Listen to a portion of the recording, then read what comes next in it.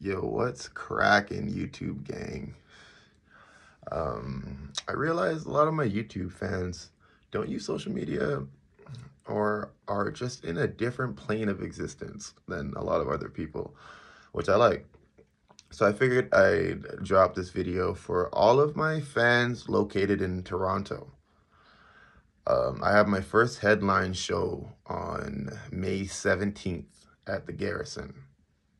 Doors open at 8 p.m. There's like 100 tickets left. Shit's gonna be crazy. It's my first ever headline show, and if you've been supporting me for all these years, I see people in the comments all the time telling me to come to where they are and perform. If you're from Toronto, go to the link in this bio or the link in my bio and grab yourself some tickets to my first headline show.